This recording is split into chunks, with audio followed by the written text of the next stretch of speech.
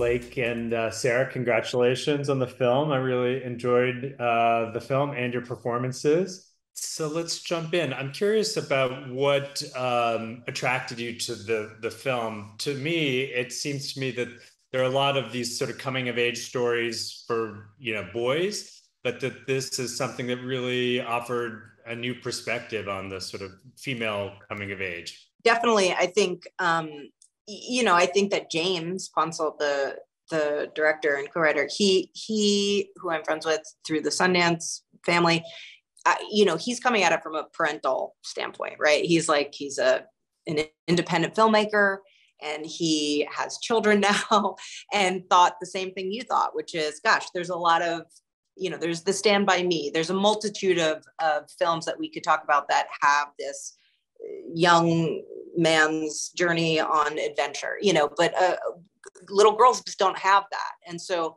it's refreshing and kind of needed in a way to think about, gosh, all the anxiety we've gone through in this past 2.5 years. And then it's like children are all feeling that. So it becomes universal in the thematics, but ostensibly you get to exist and follow through with female protagonists. I got a letter from James, actually, and I didn't know him before. I knew of his work from The Circle, and I just left it the chance to be on this set because I had so much respect for him, and getting to work with Lake Bell and Megan Mullally and then all of these young actresses was so great because you don't get to see little girls having an adventure that's just very pure and simple and innocent, and it has a mysterious element to it as well. But I just thought it was a really cool addition to the landscape because we don't get to see a story like this very often. Yeah. And I also love for you guys in your role about seeing the parents' perspective and how they're struggling also, and they're, trying to adjust to this new space. Talk a little bit about each of your character, for both of you, each of your characters, and kind of what their journey is throughout the film. I think it's a testament to the writing that even the mothers have a clear arc, character wise. So, even though it's a handful of scenes, it still felt like, for instance, for me playing, a single mom, not electively, a cop to boot, and, doing her best. I feel like it's a complex situation that kind of just echoes this idea that you don't know what's going on at home for people, and you don't know what people have been through or what they're currently going through. And that is a great lesson for young minds and a good reminder for others that, we're just doing the best we can. And so for me, I just definitely related to that. And whilst she does come off unsavory in the beginning, I think it becomes understood. And I think that people just want to be understood and have patience for their story, Yeah, I think that for Karna, and I think for all the moms, probably all moms, is like you have this idea of what life will be like. You get married, you have a few kids, you have a mortgage, like everything is just, you think you're going to have that ideal, like, and it's never that. It's never, ever that. And I feel like my character kind of rejected all of that from the beginning. Yeah.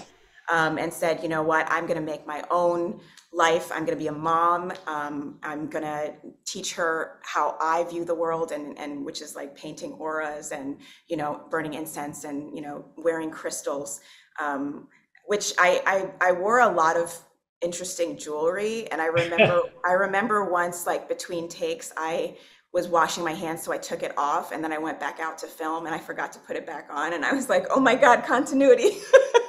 Has that ever happened to you? But I think it was totally fine. But yeah, so I mean, for me, Karna is I feel like who I would have been had I not fallen prey to society's expectations. You know what I mean? Because I got married and I did the whole thing, and then I just recently got divorced, and so now I'm starting to realize, oh, you do have to make your own life and decide what works for you. You can't just do what everybody else is doing, because you know what? It's not going to work out for them the way that they think, and for you the way that you think. And so Yeah. I just love the way that it was written, because you got to see that perspective. Yeah. I thought there were a lot of sort of beautiful, quiet scenes in the film. I was curious for both of you, was there a particular scene it could be a scene that you're in or a scene that you weren't in that spoke to you the most? I mean, yeah, it's still Leah and I sitting on the couch and just kind of like having our come to Jesus moment, and in connection was really profound for me. And I felt it was for her as well.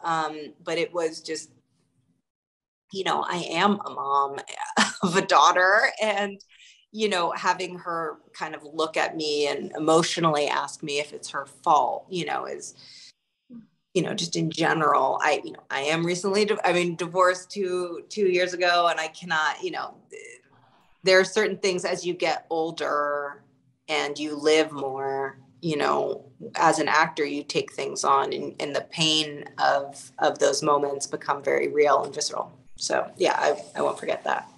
Yeah. And one of the first scenes we shot was all of the moms coming in to help Laura clean up. Yeah. And it was very interesting. I'm just remembering now that I don't think I clocked this when I was filming this scene, but I think I was judging you. I think I was like, this is terrible. Like, why doesn't she clean? But that is what we do to each other as moms. We're like, oh no, I don't have kids, but even with dogs, like if I'll see a dog that's like on its harness wrong, I'm like, that harness is not on properly. There's so much judgment. And so the film is really about like, hey, like there's a lot of extenuating circumstances. Like, let's get past that.